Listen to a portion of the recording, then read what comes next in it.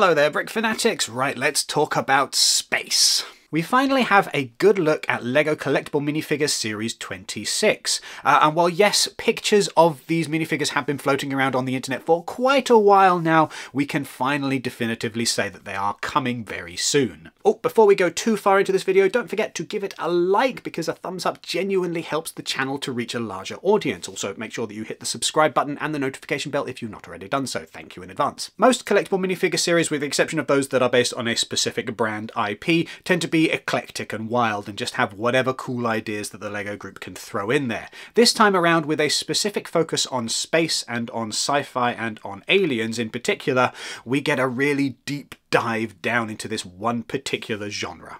With that comes the opportunity to revisit several big key themes from the history of the LEGO group, because space has always been at the forefront of LEGO, basically since the start, and it's always been explored in different interesting ways. And here we have a few minifigures that are paying homage to that legacy. So we've got a pink space baby along with Android Nanny, which continues the theme of taking that classic spaceman minifigure and doing them in different colours, but then also now doing them in little baby form. That's great if you're particularly into the classic space theme. And interestingly, that's the only time that this series of collectible minifigures really touches on that classic space theme, with the exception of a logo showing up somewhere else. But that's not all. We've also got a tribute to Ice Planet. Check out this cool transparent chainsaw piece. That's very nice. And a colour scheme that is very familiar for anybody who was big into the Ice Planet. And then, of course, a lovely little cyborg robot penguin here. Then, of course, we've got Blacktron 2, but this time mutated and weird and just kind of a bit unsettling in all of the best ways. M-Tron also gets a reference. And as said, classic familiar space logo. And that's about it. And that's an interesting choice, given that this entire series is devoted to space. We've not got more callbacks, and you could have very easily had this entire series just be references to the past. We could have had 12 nostalgic minifigures that all of them pay tribute to some particular different theme from LEGO's history, and absolutely not run out of ideas. Indeed, when rumours of the list of these minifigures originally began surfacing online, I made the mistake of assuming that there were going to be a few more references that there actually are. For example, I heard about an insectoid-ish minifigure and assumed it was going to be insectoids, which is one of those delightful themes that has very heavy use of transparent pieces. I love insectoids. Not quite as much though as I love UFO.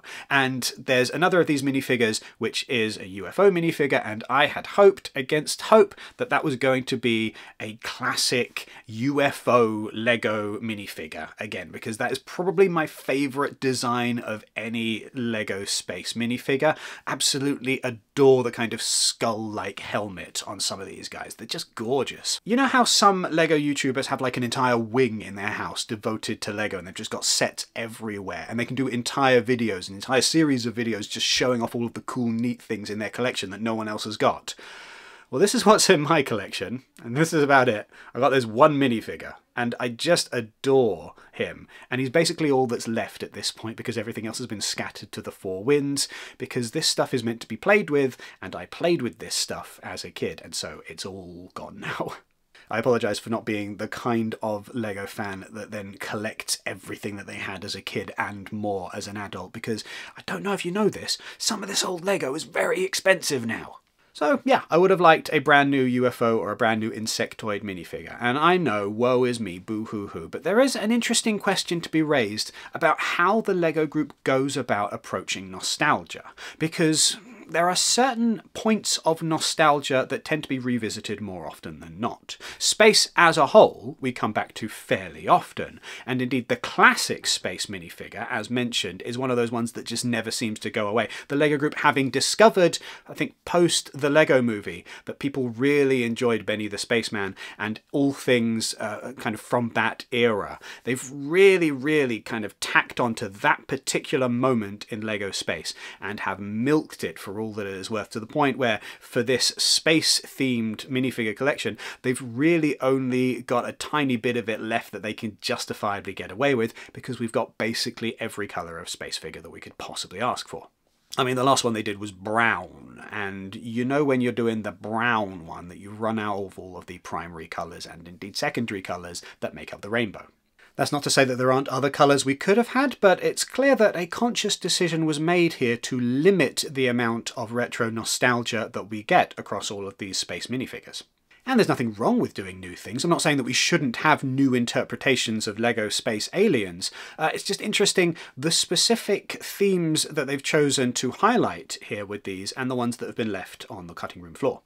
Blacktron has shown up recently in a gift with purchase set. It's something that the LEGO Group has revisited. Blacktron 2, I've got to say, this is probably one of the cooler nostalgic minifigures in this series. I just love the kind of the mutant look of it and the twist on the formula. With Mtron, it's not quite as different to what we used to have for the actual Mtron sets back in the day.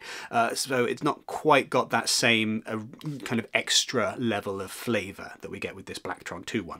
Ultimately, while it is perhaps a little bit disappointing that we don't have more nostalgia on display here, as said, some of the original ideas are fairly neat. We've got a kind of Men in Black type tiny alien with a robot avatar body. We've got this fellow with a whisk, always love a whisk. And we've got, potentially my favourite of the whole lot, this alien tourist, which is just delightful. I suppose one of the good things about the LEGO Group not going too hard with nostalgia in this particular series is if they ever choose to revisit space again, they'll have lots of other opportunities to just dive deep into the waters of nostalgia. And potentially, if these do well, we might end up, who knows, maybe we could see another series of these in future, in which case we might finally get that UFO minifigure that I am so desperate for. But then what do you think about all of this? Which of these minifigures are you going to be picking up? Which of these minifigures do you think may be disappointed? Are there any nostalgic themes that you would have liked to see included here that just didn't make the cut? Let us know your thoughts down in the comments. Make sure that if you are going to be making a lego.com purchase in the near future, that you use the affiliate link which is down in the description, or the QR code which is currently on screen. Doing so just gives us a little bit of a kickback when you make that purchase. Make sure that you go to brickfanatics.com for all of your LEGO news and reviews, and make sure that you sign up to our newsletter so that you never miss anything LEGO related ever again. Thank you very much for watching.